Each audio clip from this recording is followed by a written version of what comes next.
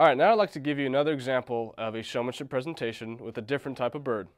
Ashley Bloom, a 4-H'er here in Nebraska, will give her presentation.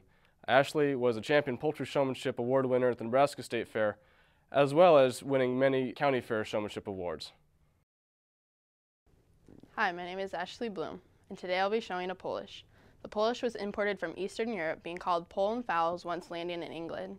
It is a long race of domesticated poultry and has been mentioned as a purebred since the 16th century, but was admitted in the standard in 1938. There's several different varieties of Polish. There is white-crested black, white-crested blue, buff-laced, golden-laced, silver-laced, white, and black-crested white. The weight limits for a Polish are pullet 24 ounces, cockerel 26 ounces, hen 26 ounces, and cock 28 ounces. And now I'll begin my presentation. Starting with the head. The beak is to be medium length, slightly curved, being a blackish blue color, the nostrils being large and wide. The crest should be V-shaped, the smaller the better, that retreats into the crest. The absence of the comb is preferred, but if it is present, it should be a bright red color. The eyes are to be reddish bay, being large and bold.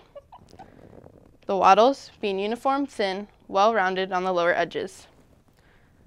The earlobes are to be white, small and smooth. The crest is to be white, but black feathers are permitted at the base, but not desired. It is to be large, profuse, and compact.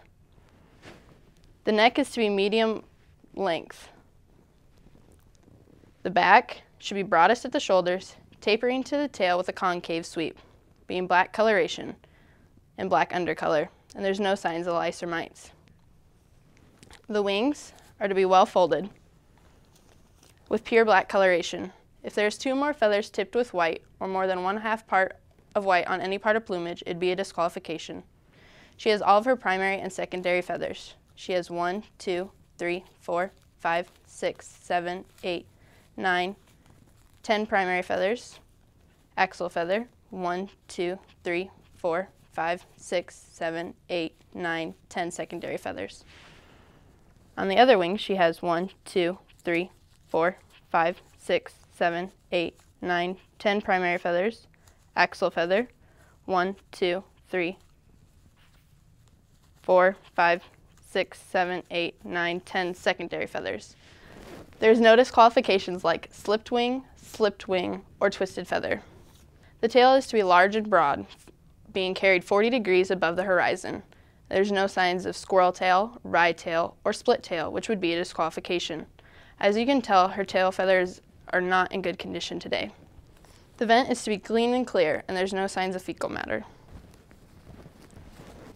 The breast is to be large, round, and prominent, and the keel bone is straight. The feet are to be well set apart, and the shanks are to be a slate blue color. There's 4 toes on each foot, and there's no signs of duck foot or stubs, which would be a disqualification.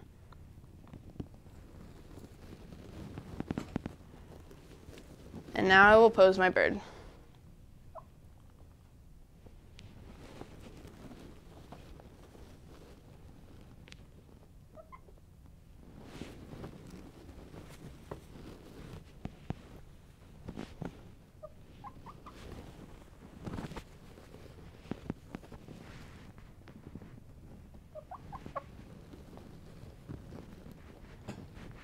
That's the end of my presentation. Do you have any questions?